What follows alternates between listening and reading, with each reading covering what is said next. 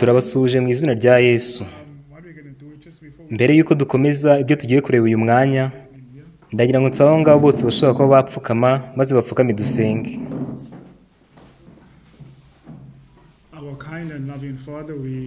Data uri mu ijuru dukunda, tuje imbere yawe uyu mwanya, tugushimiye cyane umugisha mwinshi uturuka kuri we twakiriye mu bihe byashize. Twumvishe ijwi ryawe rivugana natwe mu mitima yacu, kandi turagushimiye cyane mwami. Tugushimiye cyane umurimo wawe urimo urakora wo gukiza imitima y'abantu, kandi tugushimiye yuko wakomeje kutwemeza ibyawe mu gihe cyashize. Data, twizera yuko turimo turabaho mu gihe gikomeye cyane, aho twegereje igishuko cya nyuma giheruka, kandi ubwo turimo turabona umuraba ukomeye cyane udusatiriye uri imbere yacu, turimo kubona n'ikibazo kirimo kirabaho mu itorero ryawe. Data, muri uyu mwanya igihe tugiye kureba kuri ibyo byose, turagusabye ngo tumurikire maze tubashe gusobanukirwa ibyo byose birimo kubaho. Twabwiye mu nyandiko z'ibanze amagambo avuga ngo hazabaho ishungura rikomeye cyane muri iri torero. Data, turagusabye kugira ngo utubashije gutahura ibirimo birajya mbere, tubashe kurebera iki kibazo mu ishusho ya gihanuzi. Nk'uko turimo turabona abantu bawe bagukunda barimo guhaguruka bakavuga ibirimo birajya mbere. Tugushimiye cyane aba barinzi bawe wizerwa washyizeho. Birushaho kutunezeza cyane iyo turimo turabona yuko hari abarinzi bawe bo kwizerwa bari muri iri torero, kandi uduhe umugisha igihe tureba ibi byose tugiye kureba, kandi udufashe gufata imyanzuro mizima. Utuyobore cyane kandi uturinde, twige ibintu twicishije bugufi kandi dusenga mu izina rya Yesu, amen.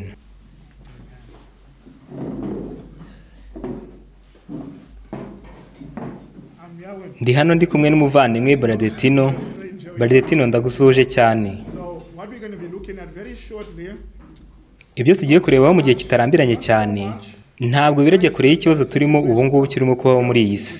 Nicyo twakomeje kurebaho igihe kinini cyane, ariko ndashaka kubereka yuko hari n'amakuba arimo kubaho mu itorero imbere. Turashimira cyane Imana abagabo bayo bo kwizerwa, ubwo ndavuga umuyobozi wa INIYO na perezida wa konferanse, babashije kubona neza ukuri kw'iki kibazo cyerekeranye n'inkingo, maze bakavuga bamagana bikomeye cyane ibi bintu. Kandi ndagira ngo turebere hamwe urwandiko rwo kujurira rwanditswe na INIYO y'amajyepfo y'uburengerazuba yandikira diviziyo y'amajyaruguru ya Amerika. Banditse urwandiko, INIYO yose yanditse urwandiko ibabwira ngo mugomba kwitandukanya bikomeye cyane n'ubu burozi bw'agahato ndetse no kwihuza kw'itorero na leta. Urwo rwandiko rurakomeye cyane, rwababwiraga ngo ntimugomba kwemera ibi bintu. Perezida wa INIYO ubwe ndetse na perezida wa konferanse barimo baravuga ngo ibi bintu ntabwo twebwe tubiri inyuma. Reka rero ibyo bintu tubirebeho, ariko mbere y'uko tubirebaho hari ijambo rije mu mutwe wanjye. Tujye muri Yesaya 62, Yesaya 62 ku murongo wa 6. Imana yavugiye iki muri Yesaya 62 umurongo wa 6? Yes, Isaiah 62 and verse 6, where God says, I have set watchmen upon thy walls, O Jerusalem. Nshyize abarinzi ku nkike zawe, Yewe Yerusalemu, ntibazaceceka ku manywa na nijoro. Yemwe abibutsa Uwiteka, ntimugatuze. Ahangaha Imana iravuga ngo yashyize abarinzi ku nkike z'i Yerusalemu. Rero reka turebe kuri bamwe muri abo barinzi, ariko mbere y'uko tujyayo, mbere y'uko tureba abo barinzi ku nkike, ndizera yuko umuvandimwe uzi yuko inteko nkuru rusange yagize igisubizo itanga cyayo cyerekeranye n'iki kibazo cy'uburozi, ikibazo cy'inkingo z'agahato. Inteko nkuru yagize ikintu izivugaho, kandi imwe mu mpamvu inteko nkuru yatanze ivuga yuko abantu bagomba gufata uburozi ngo ni uko na Elena White ubwe nawe yabyemeye. Ariko mbere y'uko ugira ikintu bivugaho, reka mbanze nsome amagambo amwe inteko nkuru yanditse. Nimba mwe murabibona aya magambo yaturutse hehe? Ndi ku nteko nkuru rusange y'Abadivantisi b'umunsi wa karindwi. Yaravuze ngo umwanzuro wo guterwa uburozi cyangwa kutabuterwa ntaho bihuriye n'agakiza. Rero baravuze ngo wafata uburozi cyangwa se utabufata nta hantu ibyo ngibyo bihuriye n'agakiza. None ikibazo cyanjye ni iki ngiki. Ikibazo cy'ubuzima gifitanye isano ikomeye cyane n'agakiza kanjye dushingiye kuri Bibiliya. Mureke tujyane muri Zaburi ya 67 ku murongo wa 2 twumve uko handitse.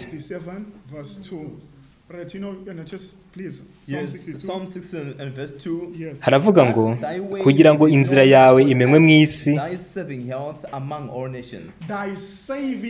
ubuzima bwawe bwo gukiza bumenywe mu mahanga yose. Rero dushingiye kuri iri somo, ikibazo cy'ubuzima gifitanye isano ikomeye cyane n'agakiza kanjye. Igisubizo ni yego. Reka turebe icyo umuhanuzi w'Imana yavuze. Yaravuze ngo abigisha amahame y'ivugurura ry'ubuzima bagomba kuba abanyabwenge ku byerekeranye indwara n'ibizitera, bagasobanukirwa ko igikorwa cyose umuntu akora gikwiriye kugendana n'amategeko agenga ubuzima. Maze ahangaha ahita avuga amagambo akomeye avuga ngo umucyo Imana yatanze ku ivugurura ry'ubuzima ugamije agakiza kacu n'ak'abatuye isi. Dushingiye rero ku bihamya, ikibazo cy'ubuzima ni ikibazo kijyanye n'agakiza. Igisubizo ni yego. Ngaho rero reka turebe ikintu General Conference yavuze. Ubu ngubu hari umuntu ushaka guhita uvuga ngo atangiye kwibasira General Conference, ariko mu by'ukuri ntabwo ariko bimeze. Iyi nyandiko nayo iri ku karubanda, ntabwo ari ibintu bihishe. Kandi rero nimba ari inyandiko yashyizwe ku karubanda, igisubizo ugomba gutangirwaho nacyo kigomba kuba ari igisubizo kiri ku karubanda. Kandi icyo gisubizo tugiye gutanga ku mugaragaro kiraba gihuje n'icyo umuyobozi wa INIYO umwe ubwe yivugiye, avuga ngo ibi bintu inteko nkuru yagiyemo birarwaye. Turi ku ruhande rwa perezida wa INIYO w'umwizerwa. Baravuze ngo kandi iki kibazo cy'ubu burozi ntaho gihuriye n'ikibazo cy'ikimenyetso cy'inyamaswa nk'uko bamwe babivuze. Rero dushingiye kuri General Conference, baravuze ngo iki kibazo cy'inkingo nta sano n'imwe gifitanye n'ikibazo giheruka. Ariko tukiri kuri izo ngingo za mbere, hari amagambo yanje mu mutwe abiri. Irya mbere biboneka mu rwa mbere rw'Abikorino igice cya 9 ku murongo wa 25, aho birivuga ngo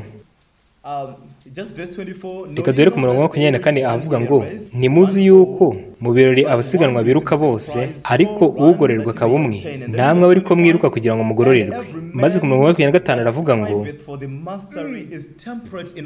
umuntu wese urushanwa yirinda muri byose.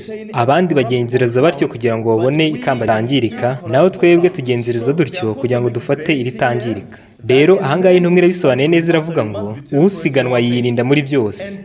Kandi temperance cyangwa kwirinda, dushingiye ku nyandiko twahawe, temperance ivuga iki? Ni ukwitandukanya n'ibintu byose byangiza, tukagendana n'amahame arengera ubuzima. Bivuze ngo igihe cyose twinjije mu mibiri yacu ibintu tuzi neza yuko byangiza umubiri, icyo gihe ntabwo tuba twirinda muri byose. Kandi Enote yarananditse ngo ndizera yuko ari muri rengera ubuzima page 45, aho yavuze ngo nta kindi kintu abahungu n'abakobwa ba Adamu bahawe kizabafasha kunesha mu rugamba bahanganyemo n'icyaha niba atari abantu birinda muri byose. Maze aravuga ngo niba abantu batirinda bazabarirwa muri ba bandi barimbura isi. Rero ikibazo cyo kwirinda aricyo gikura kikajyana n'uburyo tutwara imibiri yacu ndetse n'ubuzima bwacu, yaba ibyinjira mu mibiri yacu, bihuye cyane n'agakiza kacu. Iyo ukomeje usoma, intumwa yarakomeje ivuga ngo ku murongo wa 26 iravuze ngo nuko nanjye ndiruka ariko si nk'utaza ahonge, nkubitana ibipfunsi ariko si nkuhusha, ahubwo mbabaza umubiri wanjye. Kubabaza umubiri wanjye yahise asobanura icyo bivuga, maze aravuga ngo nkukoza uburetwa kugira ngo wumvire. Ndizere ko twabonye amakuru ahagije avuga yuko izi nkingo zicisha bugufi ubudahangarwa bw'umubiri w'umuntu bwo kwirinda. Bisobanuye ngo iyo baziguteye umubiri wawe uba wambuye imbaraga. Mu yandi magambo, wa mubiri uba ushobora gutuma umuntu abasha kunesha uba wamaze kwamburirwa imbaraga. Rero iki ngiki ni ikibazo cy'agakiza cyane. Kandi iri ni isomo ryanje mu mutwe, ni isomo riboneka muri Bibiliya, riboneka mu Kuva 15 umurongo wa 26. Reka tujye mu Kuva 15:26, kuko ubu ngubu turashaka kuza kureba indwara ni iki, ubuzima bwo ni iki, kandi se ubuzima nyakuri buturuka hehe? Mbese ubuzima koko buturuka mu guterwa uburozi?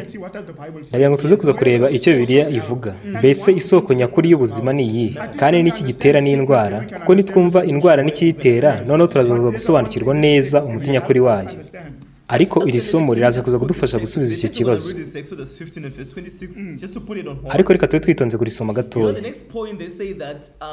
Ikindi kintu inteko nkuru yaravuze ngo iki kibazo cy'inkingo z'agahato nta hantu gihuriye n'ikibazo cy'ikimenyetso cy'inyamaswa nk'uko benshi babivuze. Turabizi neza yuko iyo havuzwe ibyahishuriwe 13, niyo waba uri umuntu utabasha gusoma cyangwa no kumva icyo ubuhanuzi busobanuye, wowe ugasoma gusa biri aho ngaho. Ikintu kimwe gisobanutse kandi kidashidikanywaho ni uko mu gihe cy'imperuka azaba ari ikintu cyitwa agahato, kuko haranditse ngo itera bose. Iryo somo ubwaryo riratubwira ngo ikintu cyose gishobora kuza ariko kitemerera umuntu gukoresha amahitamo ye yo guhitamo ndetse no guhitamo we ubwe ku giti cye, riba ririmo riratanga umurongo utukura cyangwa se akabendera gatukura kuri icyo kintu, nk'umuburo ukomeye cyane abantu baba bagiye kwinjiramo. Rero iyo umuntu avuze ngo turabizi neza yuko ikibazo cy'ikimenyetso cy'inyamaswa kizaza binyuze mu bintu by'agahato, kandi muri iri somo harimo n'ibindi bintu bisobanutse cyane, nk'urugero Bibiliya ivuga ikibazo cy'ubukungu, kuko haranditse ngo kugira ngo hatagira umuntu wemererwa kugura cyangwa kugurisha, ikavuga n'ikibazo cyerekeranye n'imyuka y'abapfuye. Kandi niba turi abantu bitegereza neza bimwe bibera muri iyi si, twabonye yuko ikibazo cya COVID cyatumye abantu batandukana n'iyobokamana, kandi ibihugu byasigaranye imyenda myinshi ikomeye cyane, ntibigifite uburenganzira bwose bwo gukora nk'ibihugu byigenga. Aho ngaho ni ku rwego rw'isi yose.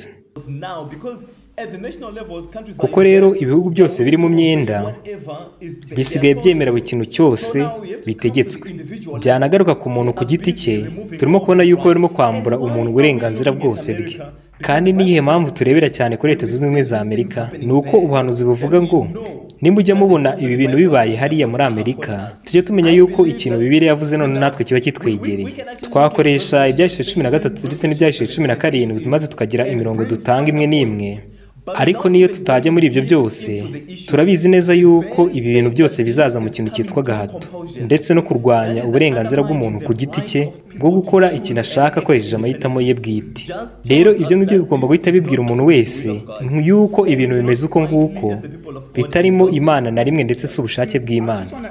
Ndashaka kwibanda nanjye ku kintu umuvandimwe avuze cyitwa agahato. Ndagira ngo turebe ikintu umuhanuzi w'Imana yavuze avuga kuri iki kintu cy'agahato, iyo ibintu bije birimo agahato, nk'uko izi nkingo nazo zaje zirimo agahato. Ngiye gusoma mu gitabo Bible Commentary, reka turebe ikintu yavuze mu byahishuriwe 13 avuga kuri iki kibazo tubona muri iki gitabo. Mbese yatanze ubusobanuro iki ku murongo wa 6 n'uwa 7? Yaravuze ngo amakuba n'akarengane bizagera ku muntu wese utazabasha kwemera kugendana n'iyi gahunda yo kuramya gupfuye.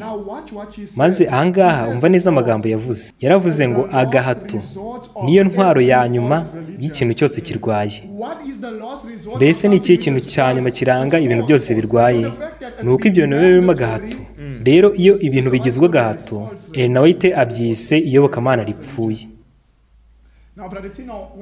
None muvandimwe, igihe nasomaga yuko inteko nkuru yavuze ngo iki kibazo cy'inkingo z'agahato nta hantu gihuriye n'ikibazo cy'ikimenyetso cy'inyamaswa, byatumye nibaza amagambo nasomye muri Rengera Ubuzima paje 32, aho umuhanuzi w'Imana yavuze ngo neretswe yuko ubugorozi mu by'ubuzima ari igice cy'ubutumwa bwa marayika wa 3, ndetse nisanga nigoye n'ubwo butumwa nk'uko ukuboko gufatanye n'umubiri. Rero umuhanuzi yaravuze ngo ubutumwa bwa marayika wa 3 bubuza abantu kutaramya inyamaswa n'igishushanyo no kutakira ikimenyetso cyayo, bufitanye isano ikomeye cyane n'ubugorozi mu by'ubuzima. Biravuze ngo tuzabanza tugeragezwe ku kigeragezo cy'ubuzima mbere yuko tubona n'ikigeragezo cyo kuramya. Rero umwanzuro tubona aha ngaha ni uko itorero ryahagaze ku ruhande rubi ku byerekeranye n'iki kibazo cy'inkingo. Reka nsome andi magambo aboneka hasi, aho banditse ngo Ellen White ntacyo yigeze avuga ku kibazo kirebana n'umudendezo wo kuramya n'isano cyaba gifitanye n'inkingo z'agahato mu gihe cye. None muri inyandiko yabo yanditse banongeye banagaruka ku magambo aboneka mu butumwa bwatoranyijwe, aho muri icyo gitabo tubonamo umugabo witwa Robinson avuga ngo Ellen White ubwe nawe yarikingije, maze bikaba nk'igihamya cy'uko n'abandi nabo bagomba kubikora. Mbese hari ikintu ibyo ngibyo babivugaho? Ndizere yuko aya magambo dusomye ubwabo banditse ahagije kugira ngo abashe gusobanura ibintu, kuko baravuze ngo Ellen White ntacyo yigeze avuga ku kibazo kirebana n'umudendezo wo kuramya ndetse n'isano cyaba gifitanye n'inkingo z'agahato mu gihe cye. Ubwo birasobanuye ngo tugiye mu nyandiko za Ellen White zose nta hantu na hamwe twabona yuko Ellen White yigeze avuga ngo abantu bagomba kujya kwikingiza cyangwa se ntibagomba kujya kwikingiza.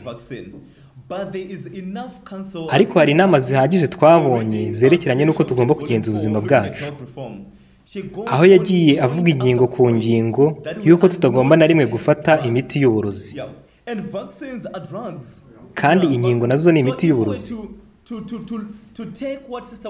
Rero dushingiye ku cyo Ellen White ubwe yanditse n'imyanzuro ubwe yitangiye, twahamya yuko yavugaga yuko abantu batagomba kwikingiza, kuko yaravuze ngo abantu ntibakwiriye gufata imiti y'uburozi, maze atanga inama zihagije cyane z'uburyo tugomba kugenza ubuzima bwacu. None rya somo twari tugiye gusoma riboneka mu Kuva 15 tubona yuko Imana yasezeranyije ubuzima buzima, ariko bishingiye ku kigombero cyo kumvira. Bisobanuye ngo kumvira Imana nicyo kintu kigaragaza uburyo tuyizera, kuko mu gihe Imana itubujije ikintu runaka tuba tuzi neza yuko ariyo izi ikintu kiza kuri twebwe, kandi igihe tubayeho mu buzima bwo kumvira, icyo gihe gusa nibwo turimo turagaragaza yuko twizera Imana. Rero ikintu cyose kiza kirwanya iryo hame, tugomba kumenya yuko ari ikintu kirimo kirabuza abantu kumva icyo Imana yavuze. Ndetse no mu kindi gitabo yaravuze ngo abantu bagomba kubwirwa yuko imiti y'uburozi ubwayo itavura indwara. Reka dusome icyo gihamya nacyo tucyumve neza. Abantu bakeneye kwigishwa ko imiti y'uburozi itavura indwara. Nibyo koko rimwe na rimwe umurwayi ajya agarura agahenge agasa n'uworohewe,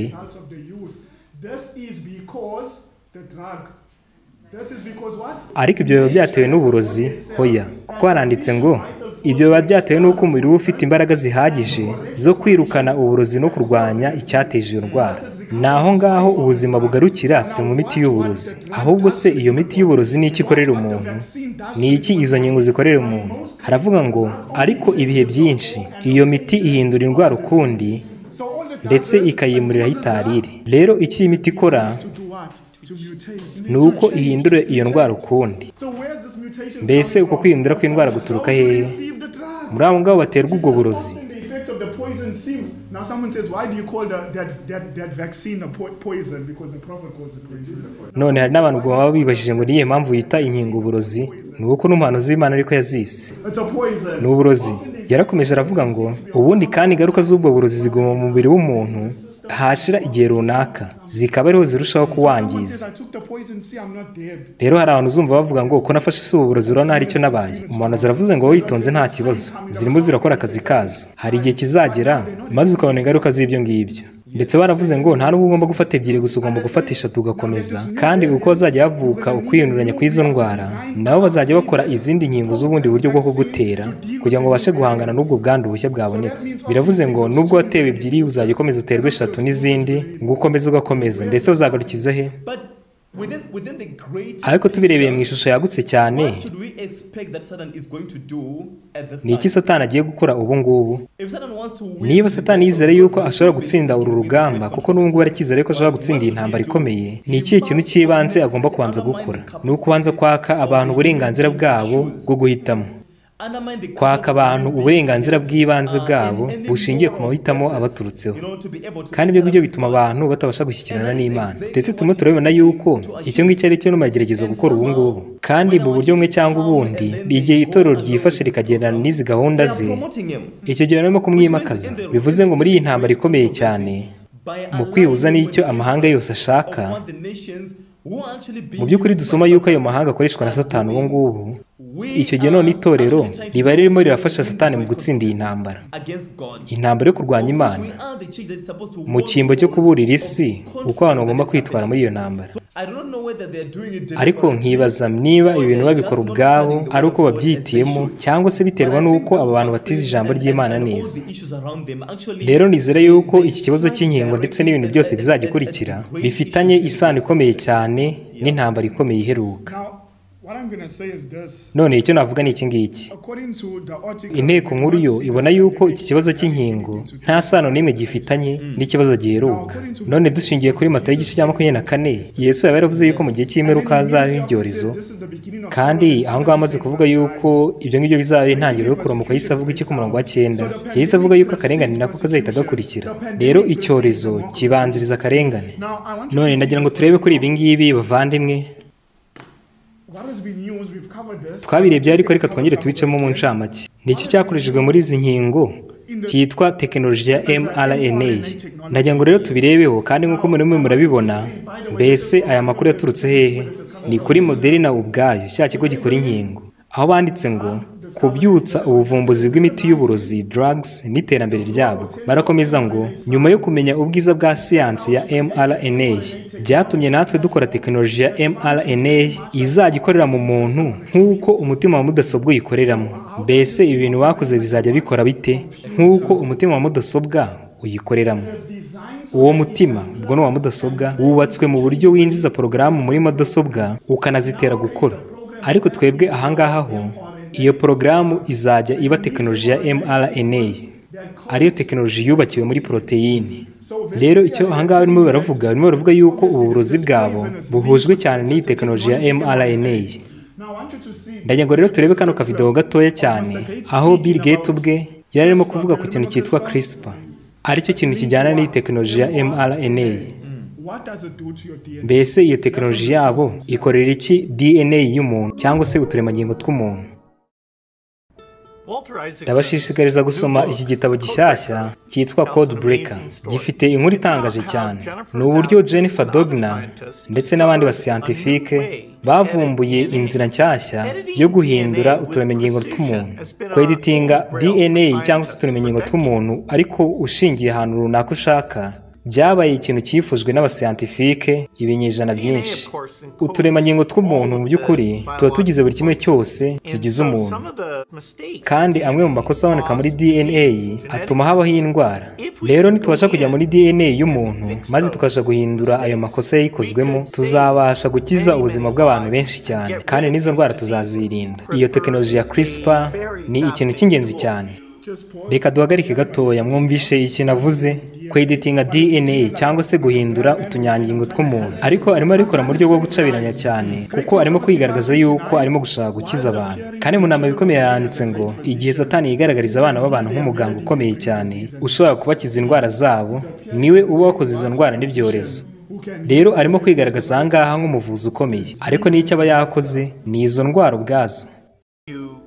Iyi tekinoloji yacu rero iraza muri DNA cyangwa se mu tunyangingo tw'umuntu, maze ikareba ahantu dushaka guhindura, ikarema akantu kitwa guide muri iyo mRNA y'umuntu, iradufasha kudahusha ahantu dushaka guhindura, maze tukabihuza n'iyo enzyme yitwa Cas yifitemo ubushobozi bwo gukata DNA cyangwa se akanyangingo k'umuntu.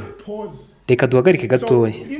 Rero muri ubu burozi batera abantu haba harimo ubushobozi bwo gukata DNA y'umuntu, maze bakinjizamo ibintu byabo bashaka bishyashya. Ibi ni uguhindura utunyangingo tw'umuntu. None dushingiye kuri Bibiliya ntivuga yuko Imana izarimbura abo ngabo bashaka kurimbura isi. Imana izarimbura abo ngabo bashaka kurimbura ibiremwa byayo. Rero turimo turabona icyo barimo barashaka gukora, guhuza iyi tekinoloji ya mRNA ndetse n'iyi enzyme yitwa Cas,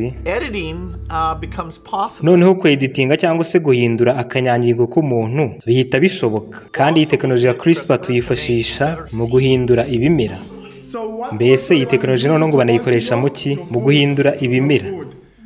Ibuka yuko muri irengero ubuzima, ndizera yuko ari muri page 45, aho Elena iteretswe Satani mu iyerekwa, maze Satani akibaza ngo ni ikihe kintu cy'ingenzi umuntu yakoresha kugira ngo arimbure abantu no kugira ngo yangize ishusho y'Imana mu muntu. Maze Satani ahita yigira inama avuga ngo icyo nzakoresha ni ukuzahindura ibimera cyangwa se ibyo barya. gukoresha iyi tekinoloji ya CRISPR mu kuvura indwara ntabwo ari ibintu biteje urujijo cyane. Kuko gukoresha iyi tekinoloji wahindura utunyangingo tw'umuntu buryo noneho twatuma n'ibara ry'amaso y'umwana wawe ahinduka cyangwa se ibara ry'uruhu. Using CRISPR to help cure disease is not very controversial. But using CRISPR, you could actually change the DNA that would determine your baby's eye color or skin tone. Ahangaha noneho tubashije kumva ingingo mu by'ukuri. None ubu ngubu reka ngaruke kuri ikibazo cy'uko bavuga yuko Ellen White yikingije. None ninde wavuze ngo Ellen White yari yikingije? Mbese yari Ellen White ubwe cyangwa yari undi muntu? Yari undi muntu. None reka twumve inama Ellen White ubwe yatanze, aho yatangaga umuburo avuga ngo igihe muzajya muhura n'ikibazo nk'iki ngiki mukumva abantu baravuze ngo Ellen White yavuze ibi ngibi cyangwa se Ellen White yemeye ibi ngibi, uku nguku kuba ariko muzajya mubasha gusubiza icyo kibazo muba mwagize. Reka twumve ikintu we ubwe yivugiye.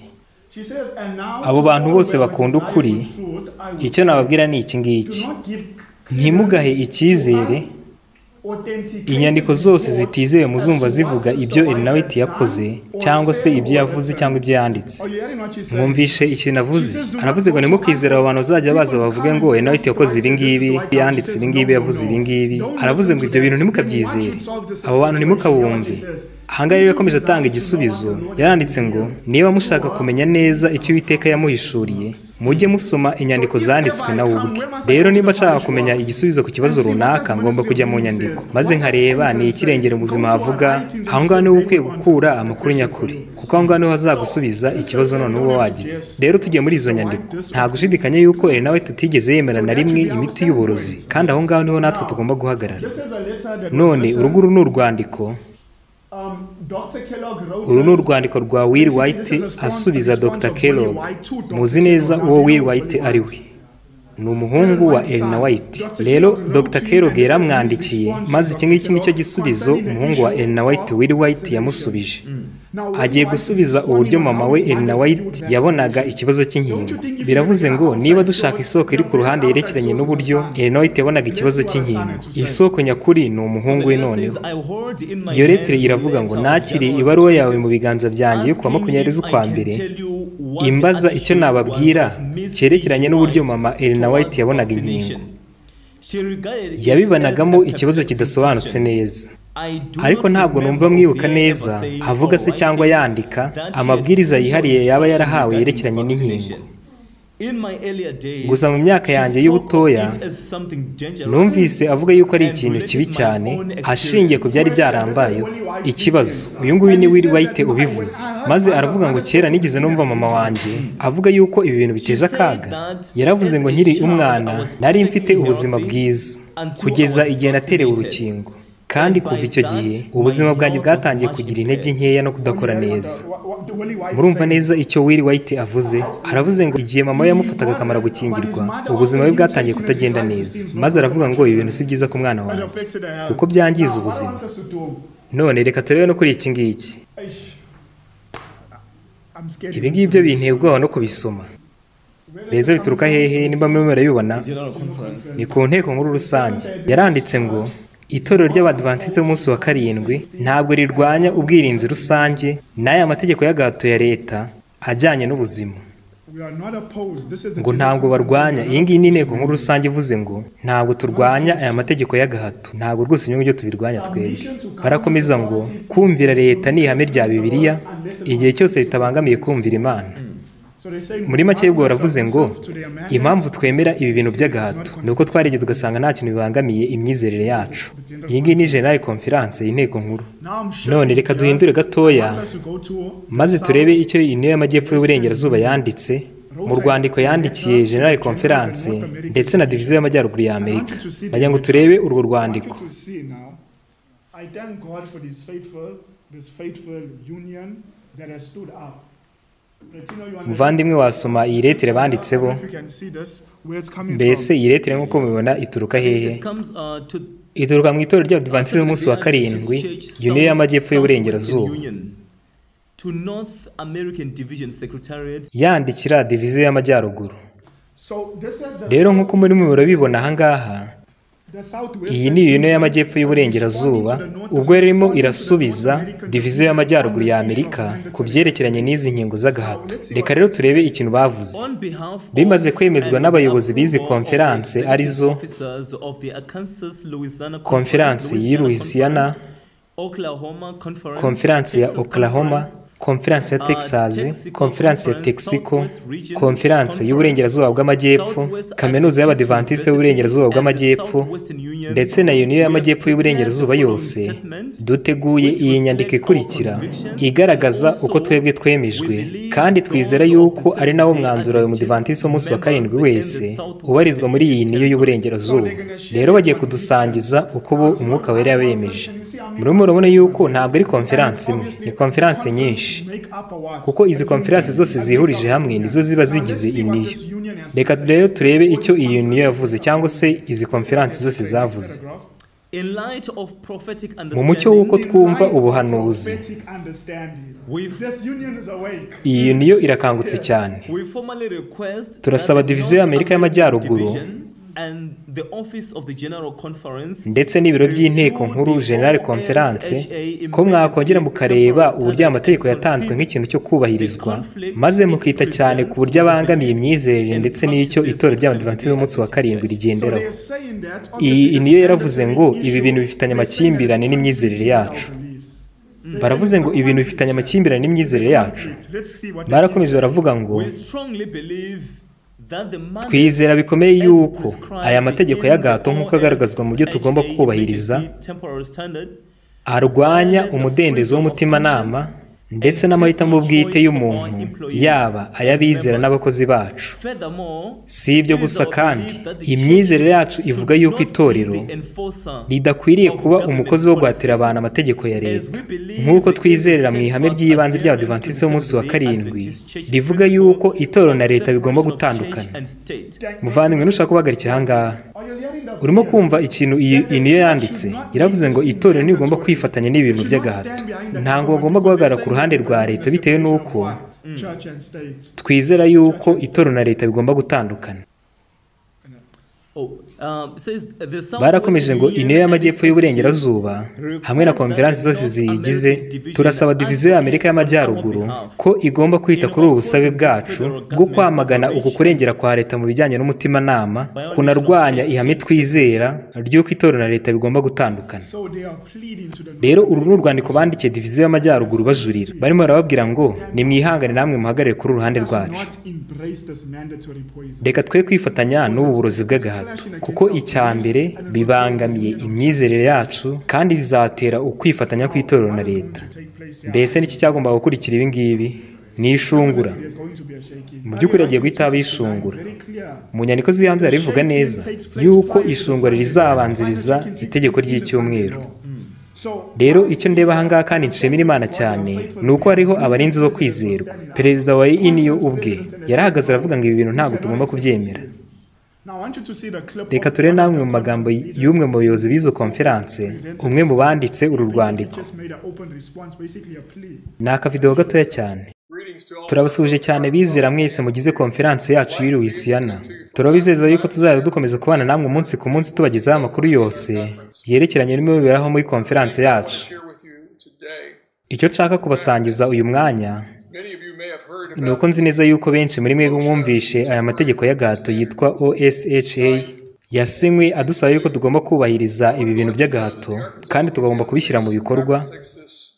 Ndagira ngo rero mbabwire umwanzuro twebwe nka konferanse ya Louisiana ndetse n'iya Texas twafashe, kandi ndashaka kubamenyesha yuko twizera yuko ibi ngibi ari ukurengera gukomeye cyane kandi bibangamiye bikomeye cyane itorero ryacu, kandi ndagira ngo mumenye yuko twiteguye ndetse turimo turakorana na buri umwe wese kugira ngo turebe ikintu cyose gishoboka twakora kugira ngo turwanye ibi bintu birimo birajya mbere.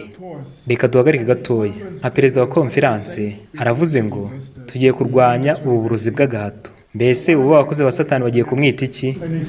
Bagiye kumwita umwigomeke, umuntu utagendana na gahunda, umuntu utari umwizera mwiza. Perezida wa INIYO ubwe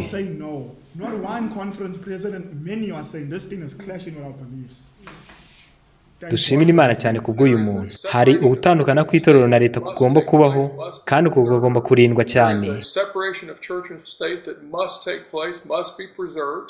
Are you hearing what he's saying? mwumvise ibintu avuze hagomba kubaho ugutandukana kw'itorero na leta kuko igihe cyose itorero ryifatanyije n'ibi bintu by'agahato bya leta haba habayeho ubumwe bw'itorero na leta kandi batangaje cyane uburyo bizera yuko atari inshingano y'itorero cyangwa se bitari mu bintu bireba itorero mu guhatira abantu amategeko ya leta. Igihe rero itorero ritangiye guhatira abantu amategeko ya leta icyo kintu cyitwa ubumwe bw'itorero na leta cyangwa igishushanyo cy'inyamaswa.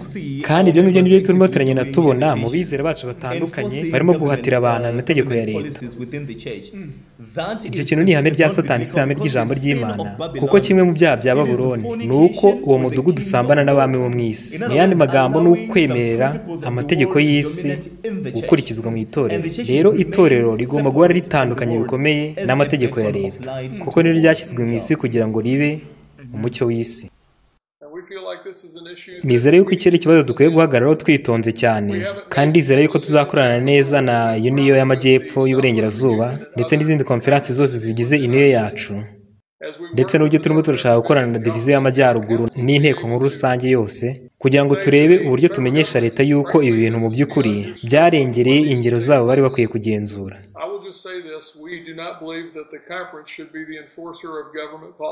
Ndagira ngo mbabwire ko twizere ko itorero ritagomba kuba umufatanyabikorwa wo guhatira abantu amategeko ya leta, kandi ndizere yuko twiteguye gukorana na konferansi yacu kugira ngo turebe uburyo habaho ukurengera umudendezo w'umutimanama w'umuntu ndetse n'uw'abizera bacu n'uburyo bagomba kugenza imibiri yabo. Tuzakomeza kugenda tubaha amakuru uko iki kibazo kizakomeza kugenda gikura, ariko ndajya mumenyesha yuko iki kintu ari ikintu dufata mu buryo bukomeye cyane, kandi ndabasaba mwebwe abizera ba konferansi yacu mwese kudusengera mwicishije bugufi mu minsi yose igiye kuza kugira ngo Uwiteka azaduhe ubwenge bwo gukomeza imbere, kandi bizabe mu bushake bw'Imana bwo kureba iki kibazo maze iturindire umudendezo wacu w'umutimanama. Rero Imana ibahe umugisha kandi mukomeze kugendana nayo. Amena. Ndashimira Imana cyane kuri uyu mugabo wo kwizerwa nk'uyu nguyu wahagurutse akavuga ngo umudendezo wacu w'idini urabangamiwe cyane. None muvandimwe, reka turebe noneho rya somo wabashije kuvuga kare. Reka turebe icyita indwara icyo ari cyo twihuta cyane. Tujyane mu Matayo igice cyaho cya 9.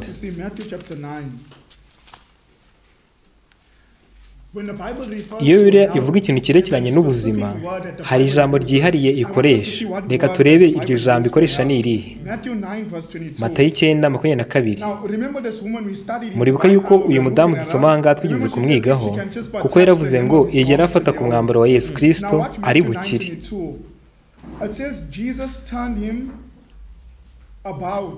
Aravuga ngo Yesu arahindukira amubonye aramubwira ati, mwana wanjye komera, kwizera kwawe kuragukijije. Uwo mwanya uwo mugore arakira. Rero iyo Bibiliya ivuga ikintu cyerekeranye n'ubuzima, ni irihe jambo ikoresha? Ni ugukira cyangwa se whole.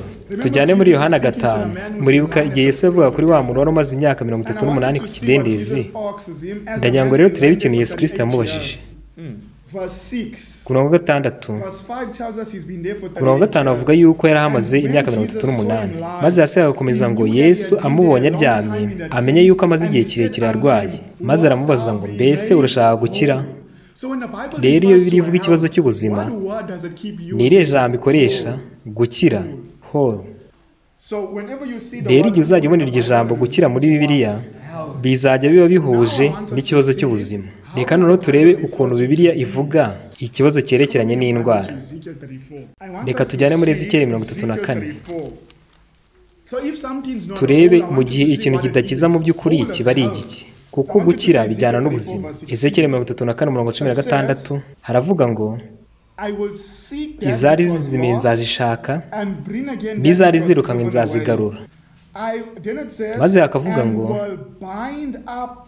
izavunitse nzazunga,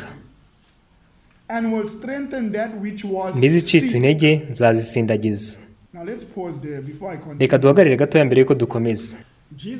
Kristo aravuze ngo agiye kuzunga za zindi zari zaravunitse, kunga izavunitse. Ni ryari wunga ikintu cyangwa se ufatanya ikintu? Ni igihe cyavunitse. Jesus is speaking about bringing health, binding up ni ryari icyo gikorwa But kizabaho? when is binding needed when something is what?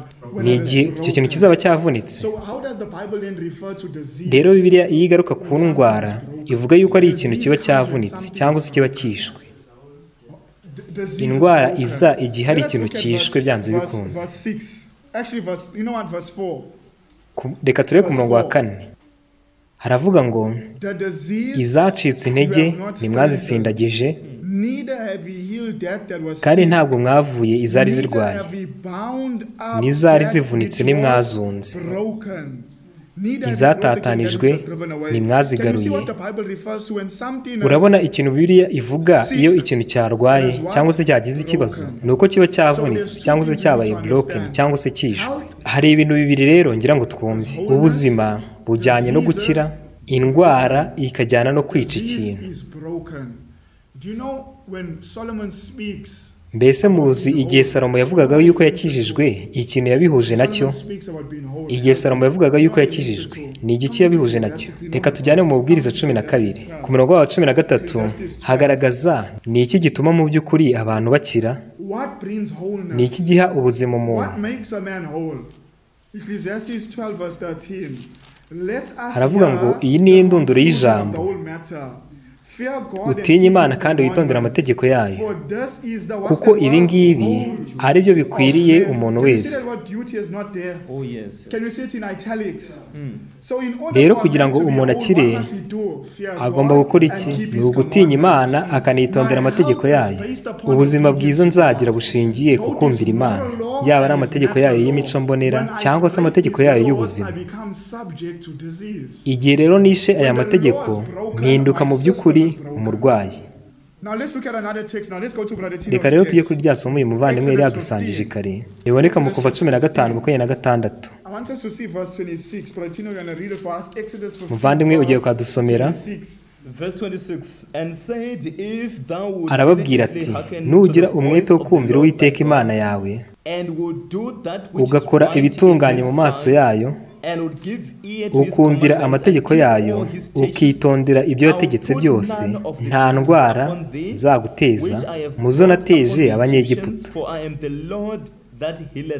kuko ari njye Uwiteka ugukiza indwara. Rero Bibiliya iratubwiye ngo ubuzima bwanjye bushingiye ku kumvira amategeko y'Imana, kandi mu gihe nzagandukira Imana, Imana yinsezeranyije yuko hari isezerano izasohoza.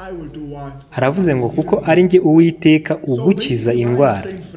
Rero bavandimwe, icyo ndimo ndashaka kubabwira ni uko ubuzima buturuka ku kigombero cyo kumvira, kandi Imana yaravuze ngo nimukurikiza ibi ngibi nanjye nzabarindira ubuzima. None indwara ni iki? Mbese muzi ko indwara atari umwanzi wanyu? Murabizi ko ibyo twabiganira igihe kinini hashize, yuko muri Irengera Ubuzima havuga ngo indwara cyangwa se igihe cy'uburwayi ni igihe umubiri urimo urahangana n'ibintu bibi byawinjiyemo, biba byatewe no kwica amahame y'ubuzima.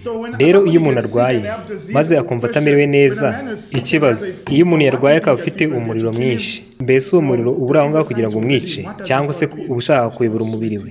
Icyo gihe ubwo rwego bushaka kuyobora umubiri we, mbese ubwo aho ngaho harimo haraba iki? Bwa burozi bwose buba burimo burasohoka mu mubiri. Iyo umuntu rero ariye nk'uburozi, wenda akarya ikintu kitemewe, yarangiza akajya ku musarani, muri icyo gihe aba ari mu gihe cy'uburwayi.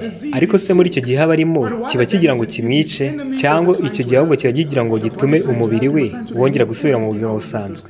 Umubiri icyo gihe urimo urashaka kumufasha kugira ngo asubire mu buzima busanzwe. Uko nguko rero niko Imana yaremye umuntu. Rero igihe cy'uburwayi ubwacyo ntabwo ari cyo mwanzi wacu, ahubwo icyo gihe kiza kugira ngo kitubwire ngo noneho wishe amahame y'ubuzima, cyangwa se hari ikitagenda neza mu mubiri wawe. None ikibazo cyanjye ni iki ngiki: mbese imiti y'uburozi niyo yaba igisubizo kuri iki kibazo, cyangwa se kumvira niko ugomba kuba igisubizo kuri iki kibazo? Kumvira niko ugomba kuba igisubizo. Mbere y'uko ukomeza, ndibwira yuko inteko nkuru rusange yagize uburyo isobanura impamvu yajyanye n'uyu mwanzuro mubi, maze yifashisha inyandiko ebyiri cyangwa se imirongo ibiri iboneka muri Bibiliya, Matayo 22 ndetse n'Abaroma 13. Reka tujye mu Baroma 13. Muri Matayo 22 twese turabizi yuko havuga ngo ibya Kayisari mubihe Kayisari, kandi Yesu arimo kuvuga iki? Yerekezaga ku misoro, kuko yaramubajije ngo mbese byemewe n'amategeko gutanga umusoro, maze aravuga ngo ibya Kayisari mubihe Kayisari kandi iby'Imana mubihe Imana. None nimwumve iki ngiki cyanditse mu Baroma 13. Duhereye ku murongo wa mbere haravuga ngo umuntu wese agandukire abamutwara, kuko ari nta butware butava ku Mana, n'abatware bariho bashyizweho n'Imana. Nicyo gituma ugandira umutware aba yanze ibwirizwa ry'Imana, kandi abaryanga bazatsindwa n'urubanza. Abatware isaba gutinywa n'abakora ibyiza, keretse abakora ibibi. Mbese ushaka kudatinya umutware? Kora neza azagushima. Ku murongo wa 4 hakavuga ngo kuko ari umukozi w'Imana uguhesha ibyiza, ariko nukora nabi utinye, kuko adatwarira inkota ubusa. Ni umukozi w'Imana uhoresha umujinya ukora nabi. Maze ku murongo wa 7 arakomeza ngo mwishyure bose ibibakwiriye, abasoresha mu basorere, abahanisha mu bahanire, abo gutinywa mu batinye, n'abo kubaha mu bubahe. Maze ku murongo wa 8 akavuga ngo ntimukagire umwenda wose, keretse gukundana, kuko ukunda undi aba asohoje amategeko. Mbese ahangaha Pawulo yavugaga iki? Tugomba guha Leta cyangwa se tugomba kubaha Leta ku bintu byerekeranye n'umuntu n'undi, ariko ikintu cyerekeranye no kuramya Imana, ubwo burenganzira bwo gutegeka umuntu uburyo bwo kuramya ntabwo Leta ibifitiye uburenganzira. None gukoresha iri somo warangiza ukaryifashisha ushaka kuvuga yuko kujyanira n'agahato byemewe, ntabwo iki gihe bihura, kuko iri somo rirabigaragaza neza. Reka twumve ibi bintu neza. Iyo wize Daniyeli 3 ubona yuko Imana yari yaravuze ngo nzaha ubwami Nebukadinezari n'abahungu be ndetse n'abuzukuruza n'abavivi be kugeza ubwo igihe cye kizarangirira. Ariko igihe Nebukadinezari yategekaga aba bahungu b'Abaheburayo kumvira itegeko rijyanye no kuramya, baramusubije ngo ntabwo ibi ngibi tugomba kubikora. Maze Imana iza gukiza aba Baheburayo. Kubera iki? Ni uko Nebukadinezari yari atangiye gutegeka ibintu bitari mu burenganzira Imana yamuhaye. Inshingano ye kureba ibyerekeranye n'ubwami n'uburyo abantu babana n'abandi, ariko ntabwo yari afite inshingano yo gutegeka umuntu ibyerekeranye no kuramya. Muvandimwe, reka iki kintu nanjye ngira ikintu nyivugaho. Mbere y'uko bahura n'icyo kigeragezo cyo kuramya, babanje guhura n'ikigeragezo cyerekeranye n'ubuzima muri Daniyeli igice cyaho cya mbere, kandi icyo kibazo cyerekeranye n'ubuzima cyenze no kubicisha. Ariko nyuma yaho gatoya bahise bahura n'ikigeragezo cyerekeranye no kuramya, kuko ibyo bintu Daniyeli yanyuzemo ni nabyo natwe tugomba kunyuramo byanze bikunze. Ikibazo cy'ubuzima cyakurikiranye n'ikibazo cyo kuramya.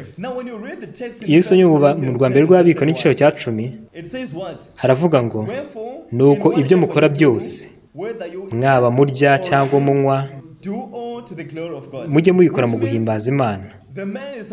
Bivuze ngo umuntu aho ava akagera agomba kuramya Imana bishingiye ku byo akora buri munsi. Iryo ni isomo ryahoranyije ryo muri Bibiliya. Ikintu cyose ukora, yaba utekereza, waba wicaye, ndetse n'imirimo yawe yose ya buri munsi mu buzima bwawe, kwaba kurya cyangwa kunywa, ugomba kubikora kubwo guhesha Imana icyubahiro. Kandi Imana ihabwa icyubahiro igihe tuyizera. Muribuka yuko Imana ivuga ku bya Aburahamu mu Baroma 4, yaravuze ngo ntimukabe abantu boroheje mu byo kwizera, kuko handitse ngo Aburahamu yahesheje Imana icyubahiro bigize mu kuyizera no kwizera bikomeye icyo Imana yari yaramubwiye. Rero mu guhesha Imana icyubahiro tugomba kujyana no kumvira buri kimwe cyose yadutegetse. Ndetse no muri icyo gice cy'Abikorinto ni mu gice cya 6 aho Imana yavuze ngo imibiri yanyu ni insengero z'Umwuka Wera. rero umuntu urimbura uwo mubiri, iryo jambo destroy cyangwa se kurimbura riva ku ijambo corrupt bisobanura kwangiza. Bivuze ngo abo bantu bangiza umubiri, Imana nayo yaravuze ngo nanjye nzabarimbura. Ndetse n'umubare wa 12 Bibiliya ibivuga yahuranyije cyane ivuga ngo nuko mutange imibiri yanyu ibe ibitambo bizima bishimwa. Niyo mpamvu ndimo ndavuga ibi byose, nuko ngira ngo tubone yuko birivuga yuko turamya Imana binyuze mu mubiri wacu wose. Ikintu cyose cyangiza umubiri kigatuma ntabasha kuramya Imana neza, cyaba gitegetswe n'umuntu cyangwa se gitegetswe na leta, icyo gihe kiba kibangamiye itegeko ry'Imana. Rero guterwa uburozi bitewe n'itegeko, icyo gihe mba ngiye ku ruhande icyo Imana ubwayo yategetse. Ndakeka rero ahangaha bararengereye cyane General Conference, kuko nibyo koko ibintu bireba abagenzi bacu tugomba kubibakorera cyangwa se tugomba kubibaha, kandi na leta ifite uburenganzira bwo gutegeka ibyo ngibyo. Ariko ikintu cyerekeranye n'uburyo tubana n'Imana, leta nta burenganzira ifite bwo kubitegeka. Kandi mu gihe uburozi bwabo butuma ukuramya kwacu Imana itakwemera, ntabwo tugomba kugendana n'aya mategeko yabo y'inkingo, yaba ari n'itegeko cyangwa se ari n'amahitamo y'umuntu, kubera yuko arwanya cya kindi Imana yadutegetse kugenderaho. Aho ngaho rero ntabwo bafite uburenganzira bwo gutegeka uburyo ugomba kuyobora umubiri wawe, uretse yuko ari n'uburozi cyangwa se imiti y'uburozi, ahubwo uburyo iyi tekinoloji yabo twabonye bayubatse yo guhindura uturemangingo tw'umuntu. Ubundi ubwo ni iki kintu ukeneye cyo kubona yuko ibyo bintu birwaye kandi utagomba kugendana nabyo? Ibi ngibi ni ibintu bisobanutse cyane mu by'ukuri. Ntabwo Imana yakwemera yuko ugomba gufata ibi bintu. Rero nimba uri umuntu wiga neza icyo ijambo ry'Imana rivuga, uzabona yuko twegereje neza ikibazo cy'ikimenyetso cy'inyamaswa, kandi iyi nzira batangiye nta gusubira inyuma guhari. Kandi wabonye yuko niyo usomye mu Byahishwe 18 uhereye ku murongo wa 14 havuga ku ibyihanwa rya maraya ukomeye, aho Bibiliya ivuga uburyo uwo mudugudu wari umudugudu utunze cyane n'uburyo wayoboraga amafaranga yose yo mu isi. Kandi murizi neza yuko iyo Bibiliya ivuze kuri Babuloni mu Byahishwe 18 ntango ibivuga ubwami bw'upapa gusa, inavuga n'abakobwa ba maraya ukomeye cyangwa se amatorero yose yaguye, bakavuga n'uburyo isi yose yasindishijwe n'ubutunzi bwayo. Kandi ku murongo wa 3 haravuga ngo kuko amahanga yose yayobejwe n'uburozi bwawe. Kandi ijambo sorceries cyangwa se uburozi ryakoreshejwe aho ngaho riva ku ijambo pharmakia, ariho havamo ijambo pharmacy. Rero abantu bakwigira ubumenyi uko bashaka kose, ni uko bagomba kumenya ni igiki kirimo kirabaho ndetse naho turimo turerekeza ni hehe mu mucyo w'iki ijambo ry'Imana ubwaryo ryavuze. Kandi igihe itorero ubwaryo rihagurutse rikavuga ngo tugomba kugendana n'aya mategeko y'agahato ya leta, biba bigaragaza yuko twinjiye mu buhakanyi cyangwa se turi mu buhakanyi.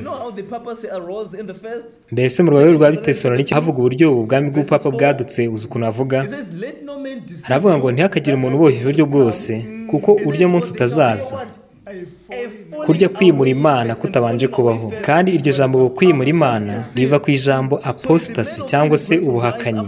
Rero nimba umunyabugome agiye kongera gusubirana imbaraga ze, ni iki tugomba kwitegura mu itorero? Ubuhakanyi mu itorero ugomba kubanza bukabaho. Ndizera yuko uku kwanga neza icyo Bibiliya n'ubuhanuzi bwayo buvuga, maze abantu bakifatanya n'icyo isi irimo irabasaba, mu by'ukuri icyo byerekana ni uko niba tutegereye muri izo ntambwe z'ubuhakanyi, tuba twatangiye icyo gihe cy'ubuhakanyi mu itorero ubwaryo. None ninde nkomoko y'iki cyorezo cya COVID-19? Ni Satani ubwe. Kuko uburwayi ni ingaruka zo kwica amategeko y'ubuzima. None ninde nkomoko y'icyaha? Ni Lusiferi, Satani ubwe umumarayika waguye. Rero uburwayi buturuka ku kuba twishe amategeko y'ubuzima, tuba twishe amategeko y'Imana. None reka mbabaze iki kibazo, mu ijuru hazaba uburwayi? Igisubizo ni oya. Kubera iki? Ni uko buri wese azaba mu buzima bwo kumvira Imana. Rero si igikorwa cy'igitangaza kizaba cyabayeho bitewe n'uko abantu bose batazabimo bararwara, ni uko abantu bazarimo baraho mu buzima bwo kumvira Imana mu buryo bwose. Nk'ingaruka y'ibyo ngibyo rero nta burwayi buzahaboneka. Indwara ni ingaruka zo kwica amategeko y'ubuzima y'Imana. Niba nkeneye ubuzima buzima, ngomba gukora iki? Ngomba kumvira Imana. None dusoreje ahangaha, ariko abantu bemeye barapfa bitewe n'ibitekerezo byabo. Tuzi yuko muri volume ya 5 twabwiwe ngo Satani niwe nkomoko y'icyaha. kandi umuhanuzi w'Imana yakomeje aravuga ngo uburwayi bw'ubwonko bugaragara ahantu hose, ndetse n'9 mu 10 by'uburwayi abantu bagira byose bituruka mu bwonko. Rero yavuze ngo mu ndwara 10 abantu barwara, ni zingahe zituruka mu bwonko bwabo? Ni 9 ku 10. Ni iki rero bavandimwe twababwira?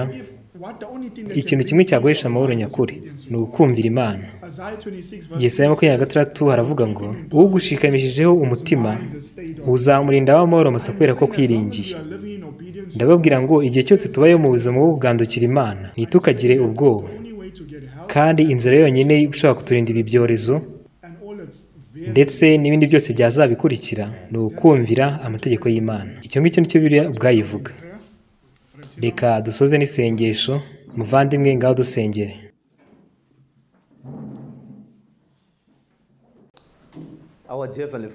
Data uri mu ijuru, tugarutse imbere yawe kuri uyu mugoroba, kandi tugushimiye imbabazi zawe n'ubuntu bwawe byakomeje kutubaho. Tugushimiye uburyo ukomeje kuduhera amahoro imbere yawe muri iki gihe cy'isi yuzuye umubabaro ndetse n'agahinda gakomeye cyane. Kandi tugushimiye uburyo ukomeje kutwibutsa yuko ubuzima bwacu bushingiye ku kugendana nayo no kukumvira.